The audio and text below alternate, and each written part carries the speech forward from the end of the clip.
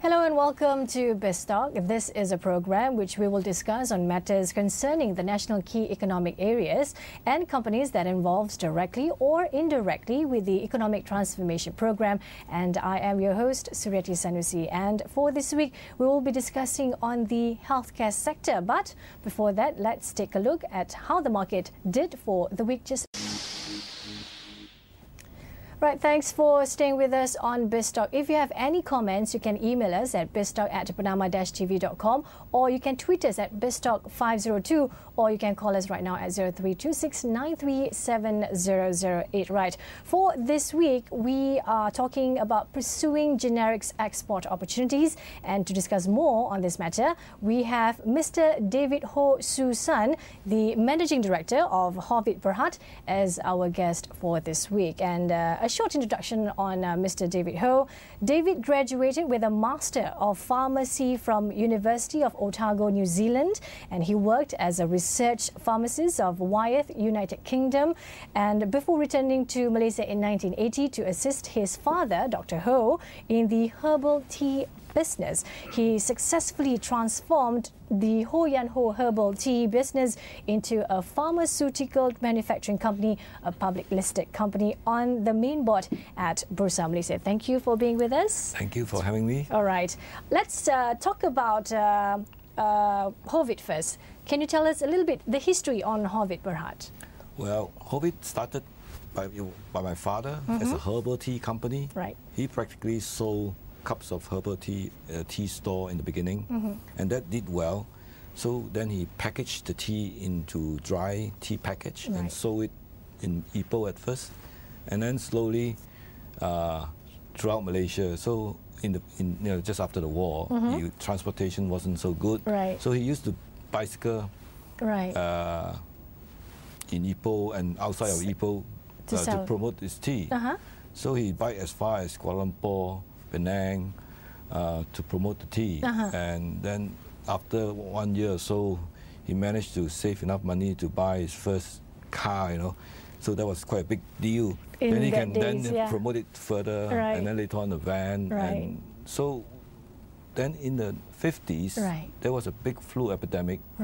And our tea was the sort of practically the only thing that could help. And after that, it became like a household name in Malaysia amongst the Chinese community in Malaysia and Singapore. So the company was called Ho Yan Ho. Basically, it had one product, the herbal tea. And so I went to study as a young boy in New Zealand, and I finished, and then I went to my passion was more in research, and I ended up working for Wyeth as a research pharmacist. But after a couple of years in a multinational environment, I felt that I could better serve in Malaysia. So we came back in about 1979, 1980, and we started to develop so-called pharmaceutical business from the herbal tea business. So over the last 20 years or so, we have changed the company from a one product herbal tea company from Ho Yan Ho to now Hovid, which we have something like 400 products, and all developed on our own. And the products are not only sold in Malaysia, but to about 40 countries. So we have a big portfolio of drugs. A lot of them are generic drugs, about 70%. About 30% of them are OTC products. So yes, OTC means? Over the counter. That means things that you can buy over the counter without prescription. Okay. And recently our Biz Talk journalist Putri Mahira went to Ipoh to visit your plant. So let's take a look at the package. Listed on the main board of Kuala Lumpur Stock Exchange since 2006, Hovid Berhad spells the familiarity and quality among healthcare providers. Hovid Group's pharmaceutical division manufactures and markets more than 350 different types of products. Recently, I had the opportunity to visit Hovid's plant in Chermo, Perak, to witness myself how Hovid's products are produced.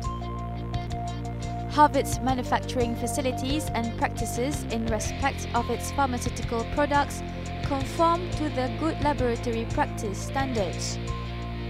The production department specifies highly on cleanliness and hygiene, and the contamination prevention alert is executed to strive for zero tolerance. There are 4 major processes in the production department, which are dispensing, granulation and mixing, compression, encapsulation, coating, and packing. During the dispensing stage, raw materials are weighed according to formula and production schedule. The next step is granulation. The dispensed raw materials will load into the high-speed mixer granulator for granulation purpose.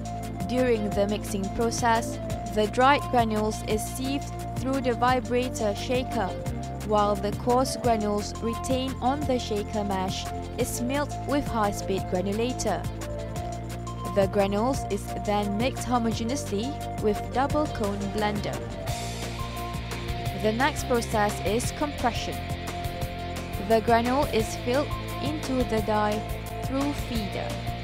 The upper punch and lower punch with the applied force will compress the granules in tablet form. To produce capsules, encapsulation process is conducted. Granule is filled into the plunger carrier through hopper. The slug formed will fill into the capsules and discharge out via outlet to capsule deduster and finally into the drum. This is the coating room. The purposes of the coating are for branding, finally from the environment, product uniformity, improved mechanical strength, mask the bad taste, ease swallowing and control drug release. Finally, the capsules are packed. For blister pack machine, the tablets are fed into feeder tube via hopper. The tablets are then set into the form pocket pass through camera for defects detection. The blister is then sealed, embossed, cut and then passed to the other side for manual pack or going through auto machine.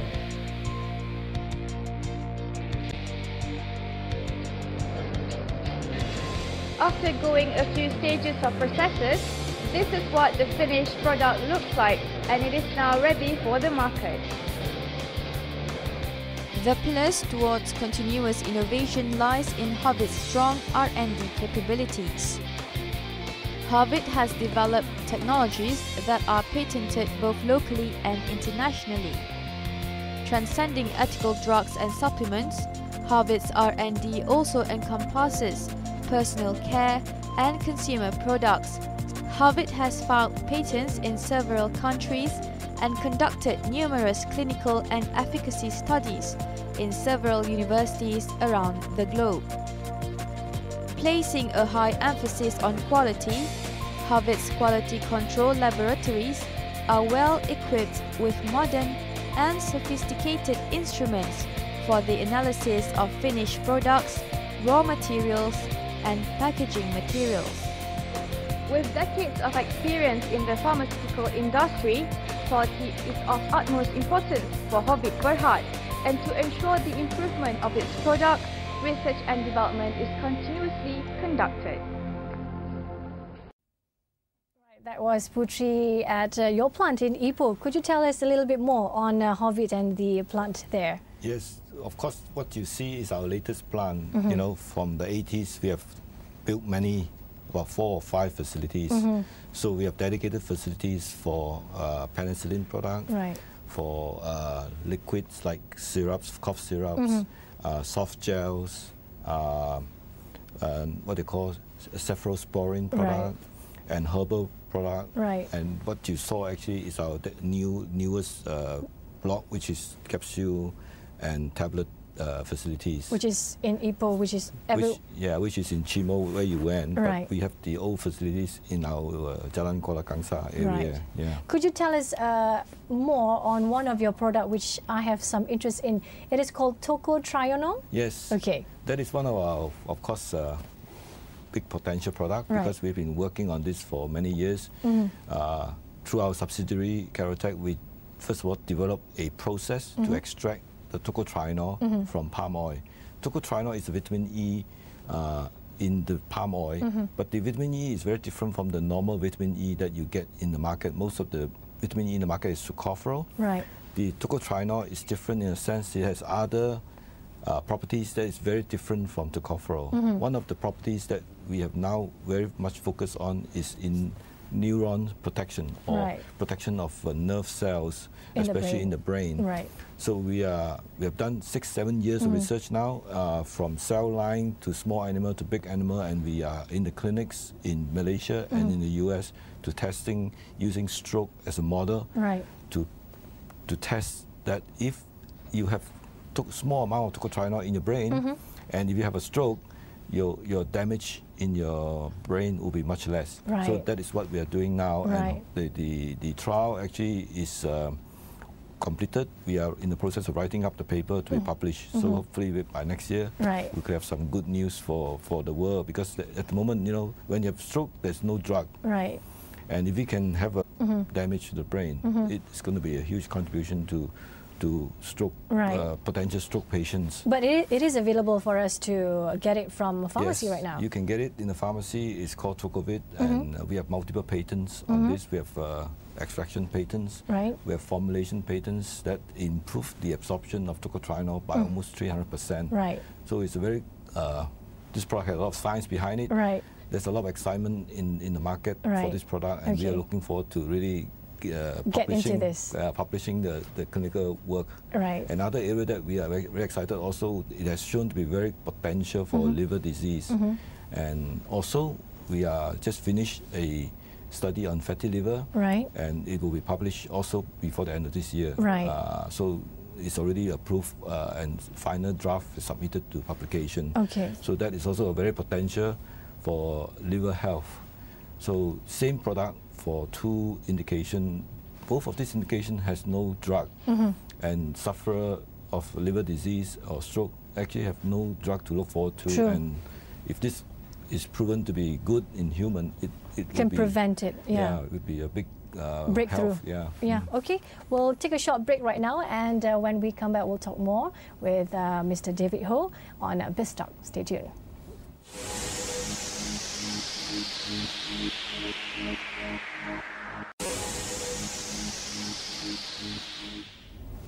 Right, thanks for staying with us on Biz Talk. If you have any comments, you can email us at biztalk@bernama-tv.com, or you can tweet us at biztalk502, or you can call us at 0326937008. Right, let's go to the NKEA, which is the EPP3. Malaysia is pursuing generic opportunities. So what do you think Malaysia is focusing on this? I think Malaysia is right to focus on generic as a focus for healthcare, because in pharmaceuticals there are 2 avenues. You can go generic, or you can go the patented route. Now, to go the patented route require huge investment. You're talking about billions and billions of money to develop a new chemical entity, put it through the test process, and then ended up with a drug that is maybe some breakthrough in treatment. Right. Now, probably of course, with side effect. Yeah, if you can get it, of course, it's a big blockbuster. If not, you don't get anything, because if you have 1 or 2 cases of side effect, you may have to withdraw the product. So even many multinational companies are struggling with new chemical entity, bringing them to the market now, and even them, most multinational today have an arm in generics, because generics is growing at about 30%. Right. Pharma company are growing less than 10%. Right. So you can imagine, generic are running almost 3 times faster than the patented drugs. And Malaysia being a developing country, I doubt we have the resources or the money to take the kind of risk to develop new chemical entity.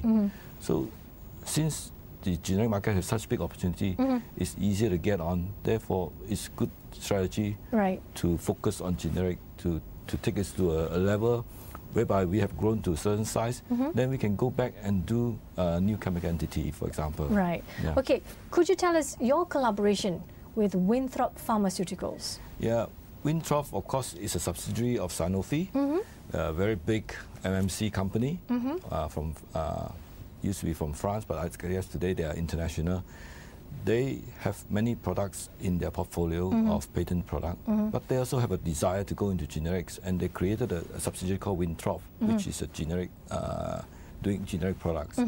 Now they have very little presence in Malaysia, and they know that we have big presence, and so we got together and have discussion. Why don't we collaborate? We have excess capacity, and we could license some of our products to Winthrop, and they could also license some of their product to us. Vice versa. And things worked out well. The discussion went well, and we proceeded to license 4 products to them as the beginning, and that's how we caught the attention of the NKEA committee, and they liked what they see. If we can do this well, potentially it could work very well, so that we could have a multinational and local joint sort of development of a generic business. And it has started, and we already licensed 4 products to Winthrop, so we are waiting for more products from Winthrop to be licensed to us. So we think that if this works well, it could be a win-win for both companies coming into Malaysia, because we are allowed Winthrop to get into Malaysia market, but it also allows us to also maybe tap into some of Winthrop's market. True. Okay, and making generic drugs is not without touching some serious issues, especially on health. So Biz Talk journalist Khairul went to get some feedback from professionals. Let's take a look. Each day there are new ethical drugs and dietary supplement of patents are being developed. But how do we know their qualities? They are being certified? Let's ask the expert on the subject matter. The pharmaceutical industry has got 2 types of medications, one of which are patented products. That means they are research products. They have undergone many years of study and research to develop new drugs. So these are what we call patented products. And these drugs are usually produced by multinational companies who've got a very strong research base. At the moment, the Malaysian generic manufacturing is also making great leaps and bounds in progressing towards a very high quality form of producing drugs. So we call this the generic manufacturing industry, which means that once a patent has expired, the Malaysian companies will do the necessary research to ensure that generic products are produced at very high quality and matches the standards that is required for the general public to consume. The general public must be made aware that first, when they choose medicine, they must walk into a licensed premise. They must walk into a premise that has been registered and carries a license that can sell medicines. And that in many cases are the clinics as well as the pharmacies. So in Malaysia, there are 2,000 community pharmacies in the country, throughout the country, and these are there to serve the general public. The customer must be able to ensure that every package they pick up has got what we call a registration number. Okay, this is called a number that you must ensure that you can see is MAL number, and that is a registered product. And at the same time, it also carries a hologram. Hologram is that a product that will ensure that the product is being sold are not imitation products.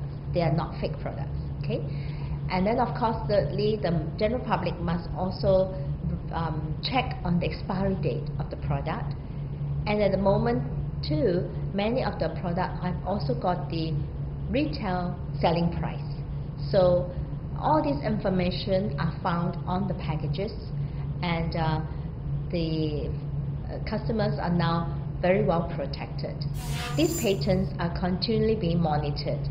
Just because a product has a patent, right, doesn't mean that product for the next 20 years will be on the market without any restriction on the standard at all. The standards must be maintained, and there will be regular checks by the Ministry of Health. If anything has turned color or anything has an unusual smell all this can be reported. And under the Ministry of Health, there's a strong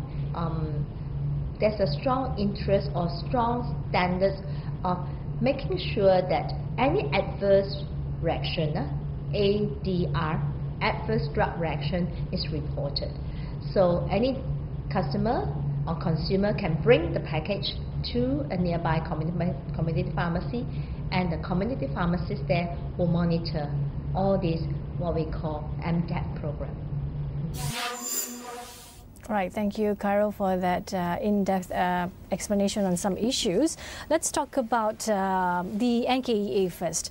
What kind of drugs or medicines are we targeting to make generics out of? Usually, when we talk about generics, it's usually products that are coming off patents. And when a drug is patented, they have a patent life of 20 years. So when the patent is expired, they lose the patent protection. So any companies can produce an equivalent product, so-called generics. But it's not that simple. Your premises need to be approved by the Ministry of Health. Right. The standard that you make to need to be approved. And the dossier, that means the application require a lot of information, how you come to develop this product, whether this product is equivalent to the originator. And we have to conduct not only chemical tests, like the dissolution test, making sure that both dissolve at the same rate, but we have to actually do it in human, what we call a bioequivalent test, that our product are, when consumed in human form, they are the same. So we have to do it in human, test it in human, and make sure that our product that we develop is the same. Only with all this information, then the Ministry would approve us to put it on the market. Now, those products are called generics because they are produced after the patent is expired. But basically, the R&D, the research done, is as if like it's a brand new drug, right? Yes, it's the only part that we don't do is the development of the chemical entity, right? The rest is all the same. We have to do stability tests. We have to do the full dossier, the manufacturing process in great details, and the packaging, the bioequivalent test, and all the in-process quality control that we need to do, and the final product testing. So actually, it's a very comprehensive requirement by the Ministry of Health. And Malaysia is very stringent because Malaysia, you know, we are part of the PICS, which is similar to the European standards.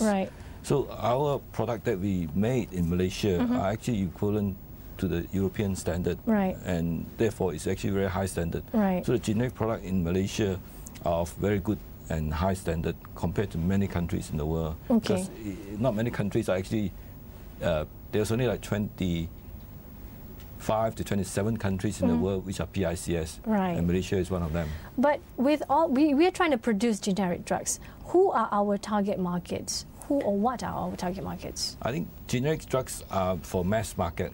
Of course, when a product is patented, the price are obviously very high because they have no competition. But when the patent is expired, maybe there will be more than one generic players. Usually there are more.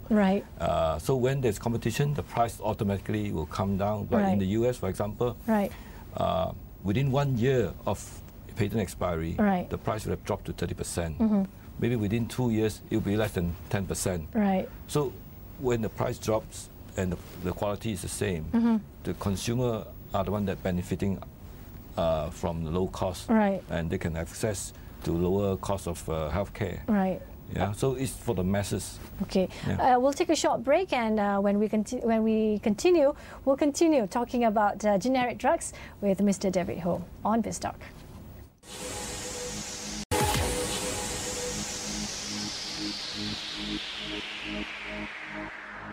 The generic medicine in our country is less